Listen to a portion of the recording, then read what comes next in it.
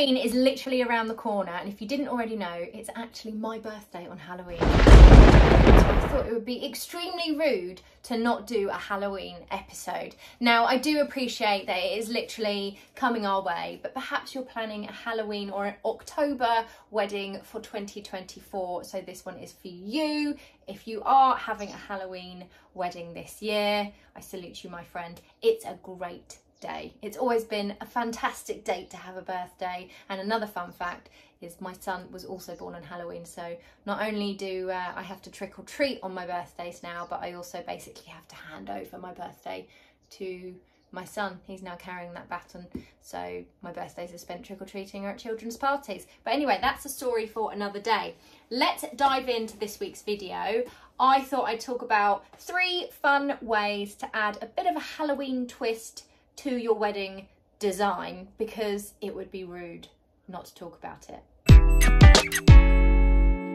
Hello lovely couples, and welcome back to my channel. I'm Lauren, wedding planner and owner of Bluebird Creative and Bride Academy. I bring you tips and tricks for the modern day couple, as well as digital downloads. So my friends, Halloween themed wedding, 3 ideas, here we go. The first one is probably pretty obvious, but I think it would be rude not to include it, and that is obviously mini pumpkins or large pumpkins, or gourds as I think they're called. But basically gourds are like mini pumpkins, and you can get the white ones as well, which are obviously very wedding-esque, but I'm totally in for the orange vibes this year and the autumnal colours, and I think they look really cute. They can also be very cost effective. Instead of having loads of flowers as your centerpieces, if you are a little bit restricted on your budget, you could have a beautiful display of little pumpkins on wood slices, that kind of thing. You could even have some moss and some lovely candles as your centerpieces, and you are literally not going to be blowing your budget. It's also really on theme and super cute. My next one would be, my next decor item to add Halloween to your wedding design would be candles. Now, I think this time of year you've got a candle lit up anyway. It's all about the lighting, the mooding. You're going to have the darker evenings coming in. I think daylight savings jumps in a couple of days before Halloween this year. But if you are going in for the theming, definitely get the candles going. So even if it's just pillar candles in the old sort of glass votives, you can have them as your table centres. It's going to be darker by the time you come into your wedding breakfast, so that's going to be epic and moody. You can have all those pumpkins around. Again, like I said, wood slices, moss, you know, some leafage, foliage, really quite moody.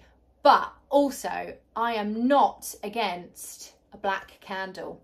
And Esther and Eric, they are my favourite. Does not have to be Esther and Eric though. Just a taper candle, taper dinner candle in a brass gold candlestick, black, can actually look so elegant. Literally so elegant, but also very Halloween vibes and just awesome. So 3 of those per table, for example, for a round, with your pumpkins, maybe even your pillar candles as well if you're really going for it. It's quite Halloween-y, quite vibey, totally here for it.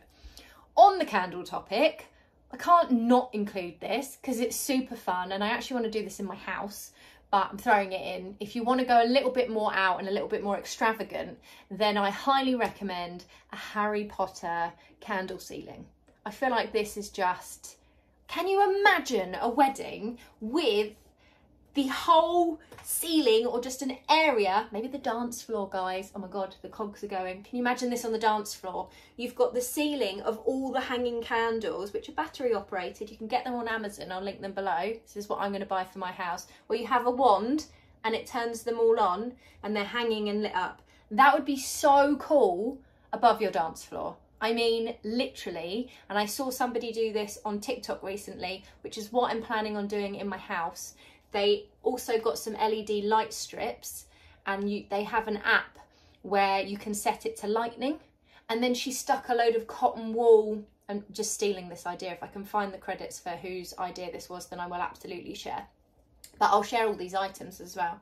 She stuck all the cotton wool on some board on top of the LED stripping, and then hung all the candles. So it literally was like a lightning sky with all these candles. It was just epic, and it made me immediately think, yes, dance floor vibes, Halloween wedding, this, I have to share it, which is basically why I've done this video, because it was awesome. So number 1 is your pumpkins. Number 2 is lighting in candles. I mean, I've given you 3 ideas for lighting in candles there. So you've got a few things to run with.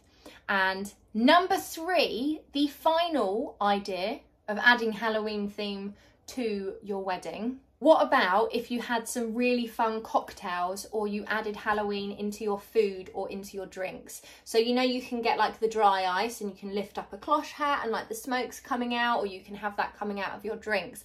I'm trying to give you suggestions that aren't too cliche or aren't a bit too much. You know, I could turn around and say, well, you could do a Halloween fancy dress theme. I mean, that's not really my kind of vibe, but you could definitely add these little elements that just kind of give it a bit of fun. So definitely like a bit of dry ice with the food, with the drink, that could be super fun. Imagine a bar with all these like dry ice sort of like cocktails for the drinks reception or the cocktail hour.